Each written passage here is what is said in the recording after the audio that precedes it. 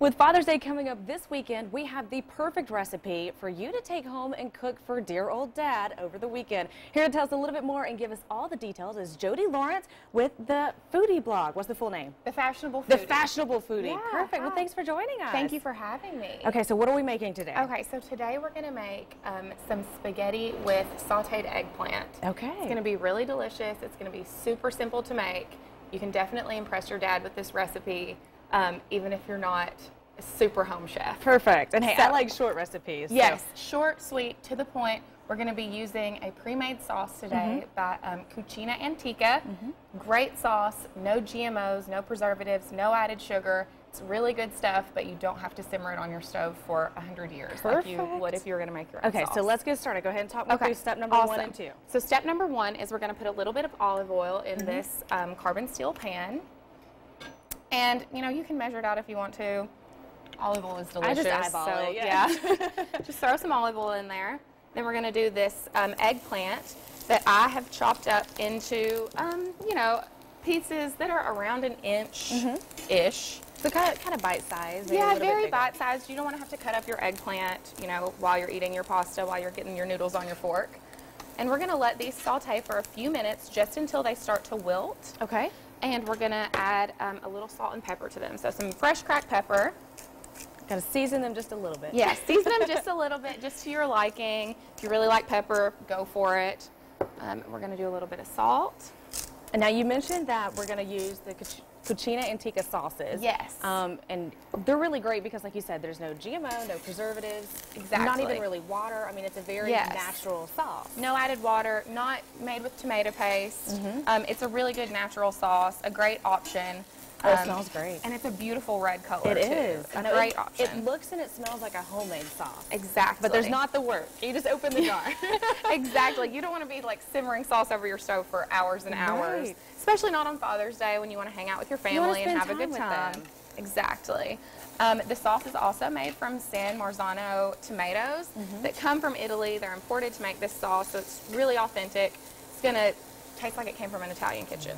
And now you want to simmer the sauce just a little bit, yes. right? Do you want to pour that sauce in I there? sure will. So we're going to pour this sauce in a Dutch oven, and in my opinion, a good Dutch oven is the key to making a really good pasta because you can really get those noodles in there and get that sauce coated all over every noodle.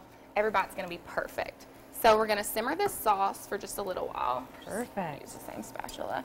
Get it all nice and warm in there. Which we've already cooked our noodles. I mean, we know how to cook our noodles. We've got our noodles here. Right? We cook them al dente, so just, you know, cook them according to the package. Right. No big deal. We can all make pasta. Okay, so Father's Day, and you said this recipe is a little bit special to you because your dad loves pasta. So my family loves pasta. My parents still have a pasta night, like once a week. Oh, yeah. We love to make pasta together. So, you know, I know any pasta dish that I make, my dad is going to love. And we're keeping it pretty healthy here today with the eggplant. I was going to say, talk to me about the eggplant. Now, I have to say, I've never tried eggplant, so I'm very curious to take a bite. So this is a little different than what some people think of when they think of an eggplant with a pasta. It's not an eggplant parmesan. You're not getting all that breading on the eggplant. Just keeping it really fresh, really clean, sauteing it. Super simple. Just, you know, get your eggplant. You're going to wash it. And then I like to cut the top and bottom off and then half it again. And then I sort of quarter it and then half those again. So that's how I got these little triangles like this. Again, super simple.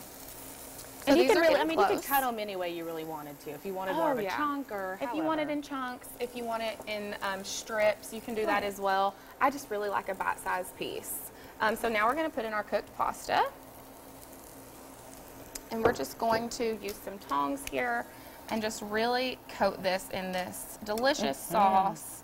And you can see the chunks of tomato in there that really give it that homemade look. And of course it has that taste because it's a very natural product. Exactly, a very natural sauce. This is Cucina Antica's tomato basil sauce. They make several different types of sauces, but this is one of my favorites, and it's just a really good addition to this eggplant flavor that we're going to get in this dish. So if someone is maybe a little skittish to try eggplant, is this a recipe that's easily adaptable with chicken or anything else? Yeah, I think that you could definitely do this with chicken instead. Really anything that you can just throw in a skillet, saute with some salt and pepper, you're good to go. Perfect. So our eggplant's getting really close here. Oop. give it a few more minutes. I know these plates are real slippery. Oh yeah, we're getting some nice color on this eggplant. I think we're about ready to plate this up. Perfect. So we're going to put a little bit of that Parmesan Okay. cheese there on it, or in my case, a lot of Parmesan cheese, Yeah, that's because me. I really don't think that you can have enough. I would put this whole bowl on there. Yes, me too. I like to Parmesan and then Parmesan again.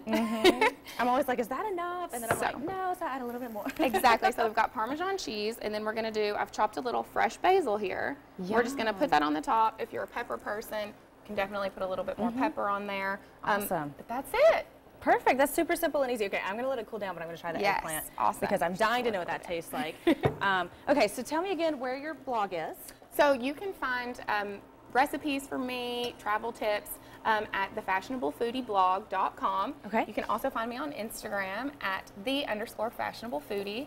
And I post all my food adventures and my favorite outfits there, and all my travels and things. Perfect. And now the Cucina Antica sauces are newer, but they are available at Whole Foods. They're available here locally also at Target, Fresh Market, and Village Market. Yes. And on Amazon.com. Yes, and on Amazon.com. You can grab those sauces. And I will say, I have cooked with their sauce before, and it was amazing. Yes, and you can get more recipes like this one from cucina-antica.com. Perfect. Well, Jody, thanks for joining us. And we will also put this recipe on our Let's Chat page on WDF.com and on Facebook. I'm going to try a bite of this, Jody. Thanks for joining us. Thank you so much for Happy Father's having me. Day to your Happy dad. Father's Day to your dad. All right. We'll see Awesome. you guys right back here on Let's Chat.